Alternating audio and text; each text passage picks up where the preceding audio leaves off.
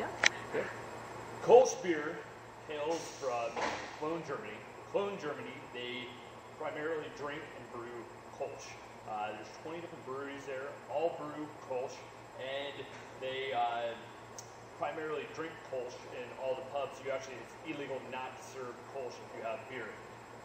Most is actually only primarily serve Kolsch. They will open up, they have one tap and literally open up for the night. They actually will run 8-ounce flutes continuously through the open tap, put them on trays, and then they will walk around the restaurant. The second you're done with the beer, throw another one down and slash your coaster and keep the party rolling.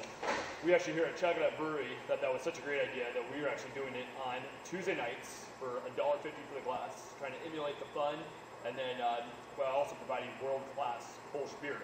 The Kolsch itself, it's dry, it's crisp, it's effervescent, it's slightly fruity, and it's a beautiful style of beer. It is what we call an in-between an ale and a lager. It's technically an ale that's fermented at cooler temperatures and gone through cold conditioning. But the beer itself is a beautiful style of beer, and it's very hard to make.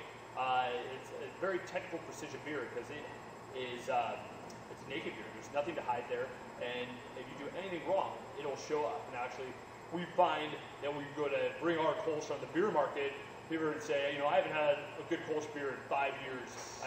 There's no good available ones on the market. I have to go to Cologne, Germany. I don't think I'll be very impressed with your guys'. And we let them show it, and we're falling in love. I think more and more people that are becoming aware of this beautiful style of beer are getting very excited about it, because not only is it such an intriguing beer that has such a cool story behind it, but it also is